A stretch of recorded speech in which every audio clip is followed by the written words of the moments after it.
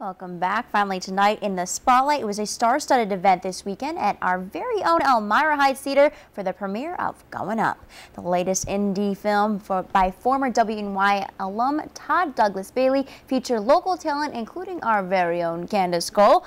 The rom-com is about a young married couple who gets stuck on the elevator on the way to sign divorce papers. And in case you missed it, the Corning Palace Theater will be showing Going Up Friday, March 7th to Thursday, March 13th. You can always catch it at the Watkins Glen Theater Friday, March 14th to Thursday, March 20th. All right. That place was packed, wasn't it? It was a very busy night.